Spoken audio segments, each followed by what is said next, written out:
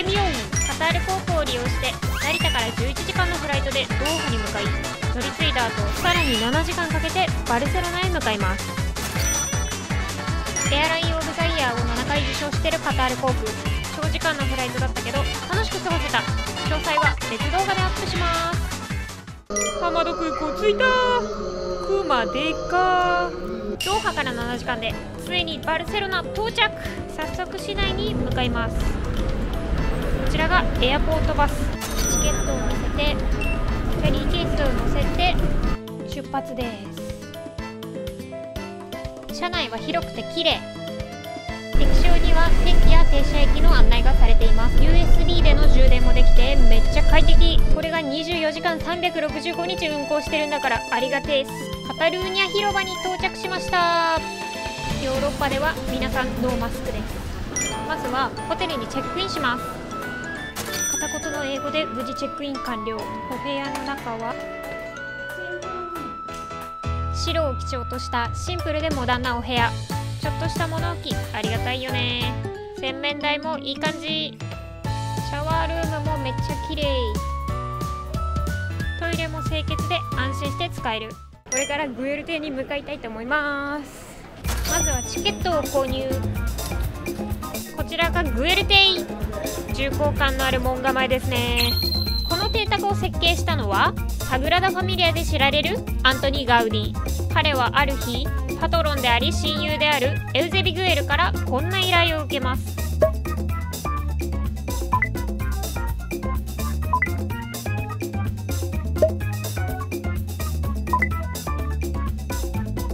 左右の門の上部には家主のエウゼビグエルのイニシャルが。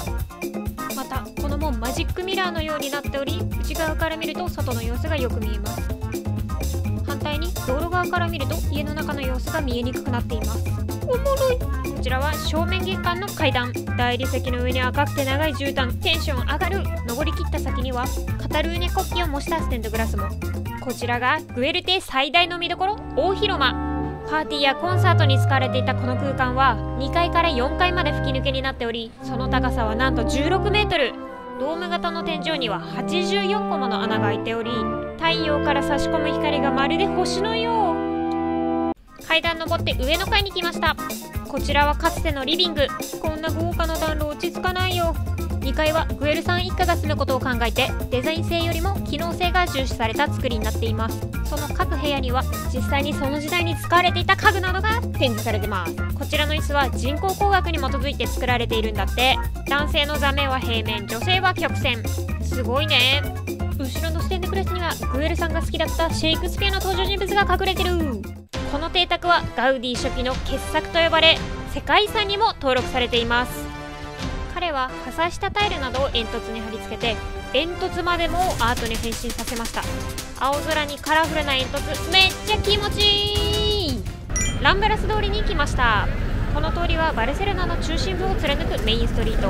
お土産屋さんやレストランが並んでいてたくさんの人でにぎわってる。日本をモチーフにした建物もありました。通りを歩いているとボケリア市場発見。このボケリアというのは現地の言葉で胃袋のことだそうです。肉、生ハム、魚、野菜、フルーツ、スパイス、ナッツ、バルなどなどさまざまなお店が軒を連ねており、ただ歩くだけでも本当に楽しい。フルーツジュースのお店に来ました。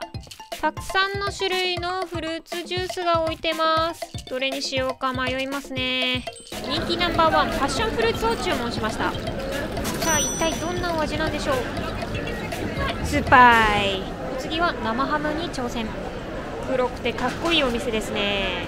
こんな風に食べ歩きしやすい形で売られていました。日本語が上手なイケメンお兄さんもいました。笑顔が眩しい。餌の 50% がどんぐりで育ったイベリコ豚さんのハムをいただきます。すごい脂がおいしい。肉感。生ハム単体で食べるのは塩味が強め。一緒に入っているチーズと食べるとちょうどよかった。ナッツのような土の香りのような独特の風味が最後に鼻に抜けた。これがスペインで食べる生ハムなのね。はい、お次の場所行きましょう。サンタエウラリア大聖堂の前に来ました。日曜日の昼下がりにはカタルーニャ地方の民族舞踊サルダーナを踊るイベントが開催されていたり、そのすぐ隣では飲みの市が開催されていました。指輪などのアクセサリーから謎の置物まで面白いものがたくさんありました。シャボン玉おじさんとはしゃぐ子供たち、平和だ。7時になるけどまだまだ遊びます。レゴショップです。バルセロナに来てまでなんでレゴショップに行くのって思ったでしょう。いやいや、これを見てください。天井まで伸びるサグラダ・ファミリア、グエル公園のお菓子の家、ガウディもいたり、彼の作品でよく見られるトレンカディスやトカゲのようなドラゴンもいました。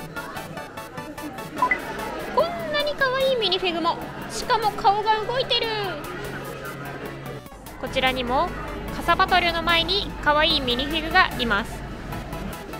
どの作品もすごい制作時間とすごいピースの数、めっちゃ圧倒された。楽しかった。お腹空いたので夜ご飯食べます。バルセロナ在住の方々とご一緒させていただき、カタルーニャ料理のお店に来ました。メニューはすべてカタルーニャ語。こりゃ一人じゃ無理だ。フレンドリーなシェフがめっちゃ情熱的にいろんなおすすめの料理の紹介をしてくれました。期待が高まる。一品目は季節のキノコとカリカリ豚肉です。オリーブオイルと塩だけなのにどうしてこんなに美味しいんだ。うますぎる。2品目はアサリのワイン蒸し。ワインの風味とニンニクが効いててめっちゃ美味しい。牛タルタルのステーキ with フライドポテト。日本人が新鮮な魚を見分けられるように、スペインの方も新鮮な肉を見分けることができるため、生食も問題なく食べれるんだそう。初めて食べたけど本当に美味しかった。弱火でじっくり火を通したあんこう、淡白な白身のあんこうとオリーブオイルがめっちゃ合うの。ホロホロで美味しかった。カサゴのフライ、噛んだ瞬間サクッジュワー。エッグカルパッチョという名の料理。真っ黒いパエリア、めっちゃでっかいよ。魚介の出汁がめっちゃ効いててすっごい美味しかった。もう夜10時なのにこんなににぎわってます。最後はデザートを選びます。なぜか6個中3個がカタラーナ、何かしらのカタラーナとミルフィーユ、ちょっと酸味の効いたトロトロのクリームがいっぱい入ってた。食後はエスプレッソにミルクをちょっと足したコルタードというコーヒーで締めました。全部本当に美味しかった。スペイン到着してからの怒涛の8時間、めっちゃ楽しかった。あれ開かない。明日からがっつり観光するぞ。高評価、チャンネル登録よろしくお願いします。